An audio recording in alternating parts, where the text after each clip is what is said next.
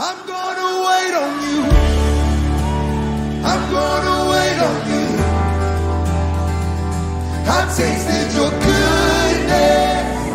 I'm trusting your promise. I'm gonna wait on you.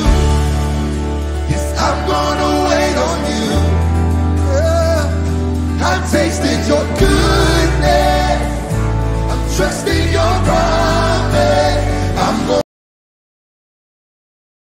Hello all, good morning. Travis Dampier, Travis Dampier Ministries, a disciple of the Lord Jesus Christ. Today is Wednesday, November 16th, and we are on a dangerous road ahead. We will definitely be kept, but a dangerous road ahead, especially for the lukewarm and those that are not repentant. Now that the Antichrist has been crowned, and we're going to talk about some of that today, that it did take place on November 15th at COP 27, which was 7 days from the blood moon, which we talked about could be the day of when Noah was told to go into the ark, and then 7 days later the rain begins. And that's what we saw on November 15th. We're going to talk about some of that. We're going to talk about what just took place with Russian missiles hitting Poland territory.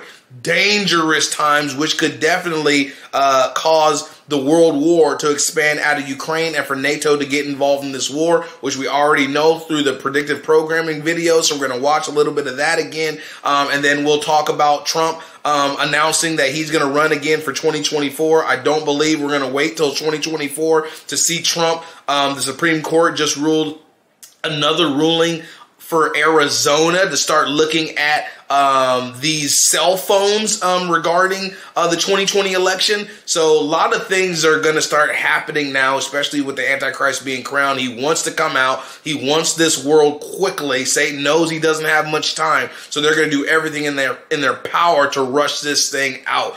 Stuff is way too sensitive for YouTube, so please click the Rumble link below, and I will see you there. Shalom. Love y'all. Jesus Christ surely loves you dearly. Click the Rumble link below. See you there. Later.